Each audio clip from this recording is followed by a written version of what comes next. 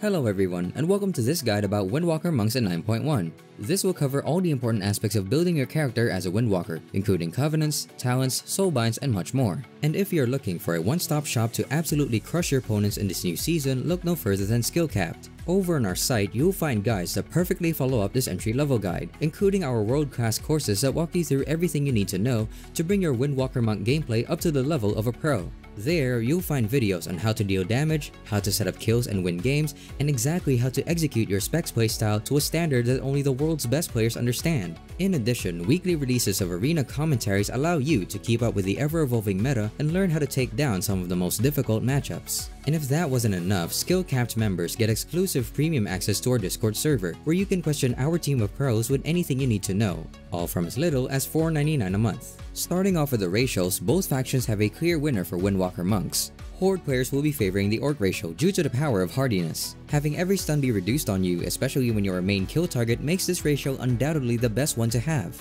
Blood Fury is also a nice addition to have during your burst damage windows. For the Alliance, the best race to choose will be Human. Picking up extra stats is nice, but more importantly, you'll pick up the Human ratio trinket out of stuns, allowing you to pick up the Relentless trinket in most matchups. You can also use double trinkets against niche compositions, having two ways of escaping devastating stun setups on yourself. Without further ado, let's get into the talents you choose as a Windwalker, covering all staple and situational talents to choose from. The starting row is picking between Eye of the Tiger or Chi Wave, depending on your own personal preference. Eye of the Tiger is a good default pick as it requires no attention or extra binding to use, as well as giving extra pressure.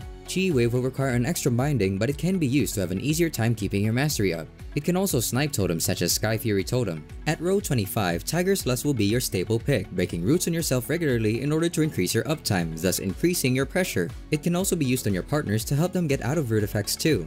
On row 30, things get interesting as Rezus believes all choices here are viable. Ascension will be the easy to use one, being a passive increase in energy regeneration, which could be more alt-friendly. Fist of the White Tiger is another common choice as it's the natural PvE choice. It gives a bit of pressure and generates 3 Chi, making it easy to use Fists of Fury. Energizing Elixir is more of an unconventional choice, but Rezus personally likes it. It has good synergy with Kiefer's Skyreach, refunding your energy quickly in order to keep up with elusive targets with more ease. Right now, Ring of Peace will be your main choice on row 35, being incredibly versatile to use. It can deny uptime of defensive cooldowns such as AMZ, Darkness, Barrier, or even Earthen Wall Totem. It's also great to use to interrupt casts from healers, increasing your pressure immensely, or using it to interrupt CC or high damaging spells from other casters. You can also use it to knock a ranged target into you, allowing you to land a double leg sweep with ease. Lastly, you can use it whilst kiting, preventing the enemy team connecting on you if placed well. The row 40 choice is optional, but most of the time you will probably be choosing Diffuse Magic as most compositions consist of heavy magic pressure, making this the best choice. It could also be used aggressively in niche situations, removing roots from yourself if you have no Tiger's Lust when playing super aggressively. With the Maledict trinkets making a comeback, Diffuse Magic could also be used to counter it as well, making it even more useful. Dampen Harm can be used against heavy physical damage compositions such as Jungle Cleave, which will be more effective than Diffuse Magic in these situations. It can be a bit less reliable due to the nature of the spell, but it will still be your best choice against high incoming physical damage. Inner Strength isn't taken too much right now, but it could see more use later at full gear levels where you're naturally tankier against certain pressure. This could be useful in 2v2 situations or low burst comps in 3v3 where you want to passively reduce pressure. At 45, we have another obvious pick that you'll stay, being Dance of Chi-Ji. It's simply doing a significant amount of damage, being much more valuable than the other two choices here, increasing your burst and passive damage by a ton. Lastly, at row 50, Whirling Dragon Punch is the best talent here, giving you a ton of extra damage during passive or burst damage windows. It also increases in pressure with AoE damage, making it excellent in both brackets if you can hit multiple targets. Serenity could still be a viable yet gimmicky choice, used if you feel like you can't win normally and you want to try to burst someone down rapidly during a Serenity.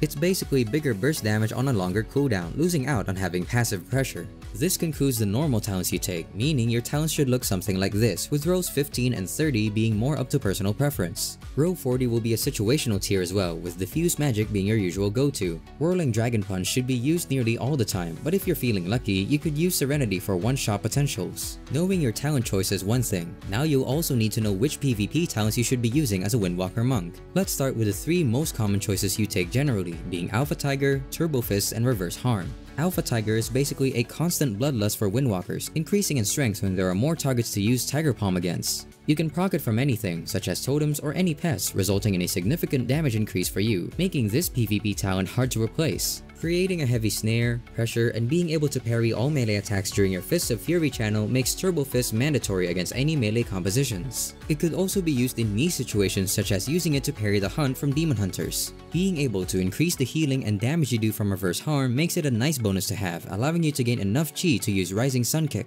You also gain extra healing, which will keep getting stronger when you gain more stamina as well, increasing the power of this PvP talent. Another powerful PvP talent for melees is Grapple Weapon, which should be used against the likes of Death Knights, Rogues, and Warriors to stop their offensive cooldowns from being too devastating. Ride the Wind is a niche pick, only needed against Frost Mage teams or when implementing very aggressive strategies when killing healers. It's useful against heavy snares, but it doesn't stop root effects, which is why it's not great in most situations. Tiger Eye Brew can be excellent against heavy armor teams such as plate users, male classes with shields, or even against destruction and affliction warlocks due to their demon armor. It can also be used to bypass through Blessing of Protection, making it a nice pick against paladin teams with high armored partners. From the new PvP talents, Perpetual Paralysis looks like it could have potential use in certain matchups, but right now it doesn't seem to be worth using over your other PvP talents. That being said, it's a new PvP talent that may require time to use at its maximum potential. That covers all the useful PvP talents. Moving on to the best covenants for Windwalker, which you have two to choose from. The first one is Kyrian, being the more offensive one. Weapons of Order is a powerful offensive cooldown for Windwalkers, giving you a ton of pressure with your already powerful offensive cooldowns. Using it well at the right time can make it difficult for your opponents to survive. File is also a nice lifesaver now, as it can also get rid of the new Maledict Trinket, being a nice bonus for this covenant. Necrolord is coming into play now, being the better defensive choice, as well as having Bone Dust Brew for your offensive cooldown. It may be less powerful than Weapons of Order, but it's on a 1-minute cooldown, making it have better synergy for a Windwalker, aligning with your leg sweep cooldown. Fleshcraft is a nice way to help reduce your damage taken, giving you a nice absorb shield. The defensive soulbinds from this covenant are also a big reason why it's a powerful choice, but we'll get into that later. To compare these covenants, both covenants are good, with Necrolord being the better choice overall. We think Necrolord is gonna be better as it's a stronger defensive covenant, plus you can burst more often than Kyrian due to the difference in covenant abilities. Now that we know the covenants you should use as a Windwalker monk, let's discuss the soulbinds you can gain and which soulbind trees you should use in the arena. For Kyrian, Pelagos is gonna be your favorite due to the extra pressure from combat meditation buff, considering mastery is a nice stat that Windwalkers benefit from. Path of the Devoted looks very powerful for a 30-second cooldown. It's a nice defensive option to have damage reduction outside of stunts, as well as allowing you to run away with the mobility. Newfound Soul is also a nice addition for Windwalkers, allowing them more tankiness and damage as well.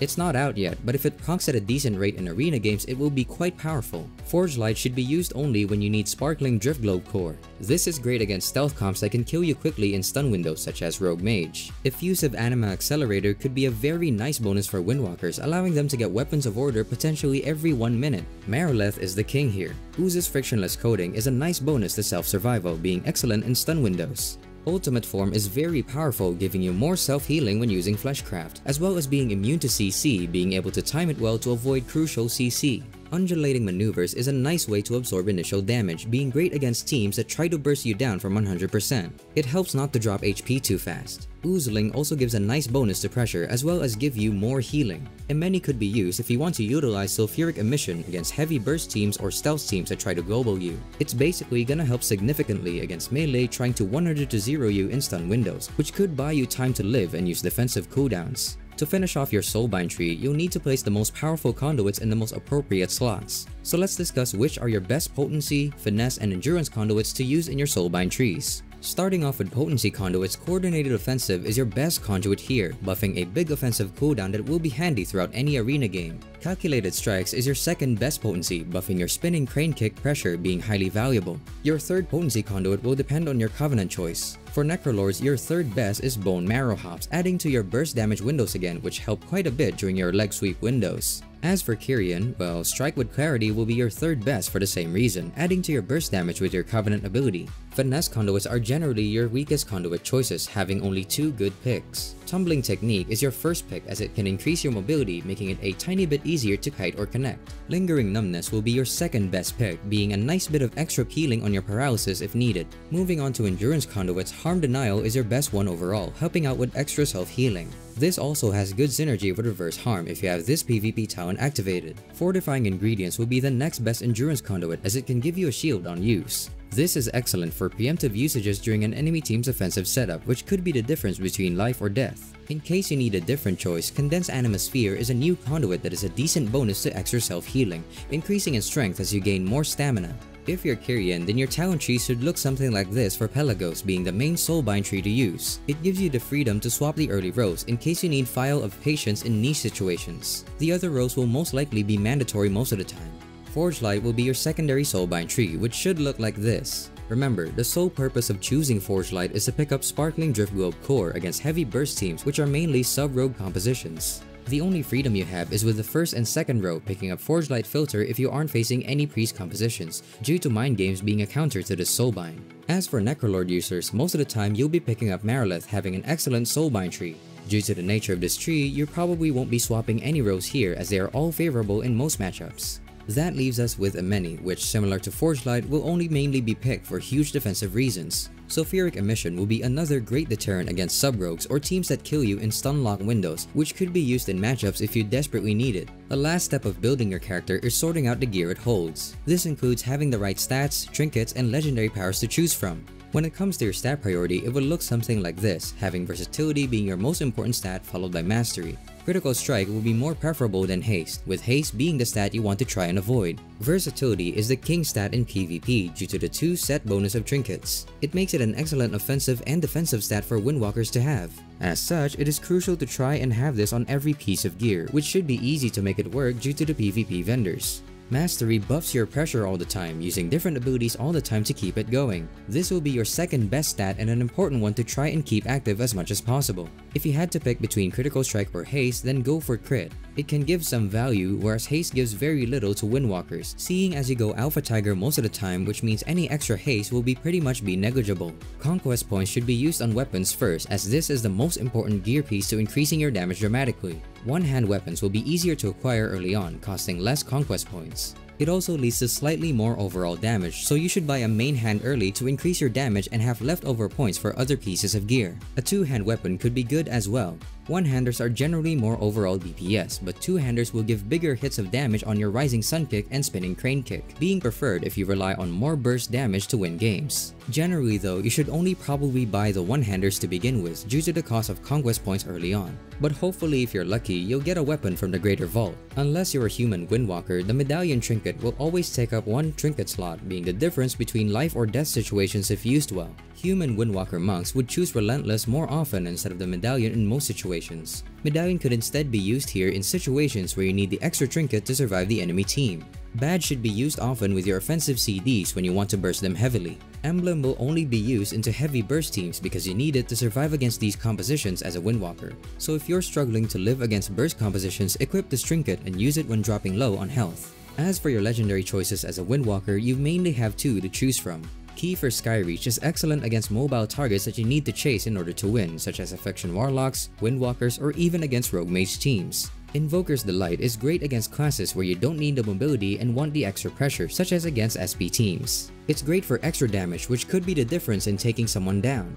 When it comes to macros, having these will significantly help with making your gameplay fluid. Focus or target macros will always be nice macros to have for any class. When it comes to Windwalker, having these on your Paralysis, Disarm, Interrupt, and Disable will be advised. Having these with focus or target macros are up to you. The only party macros you need nowadays are mainly for Detox and Tiger's Lust. As such, you should either have Party 1 and Party 2 macros, or additionally, you could have player name macros such as this one. That concludes this guide on Windwalkers in 9.1.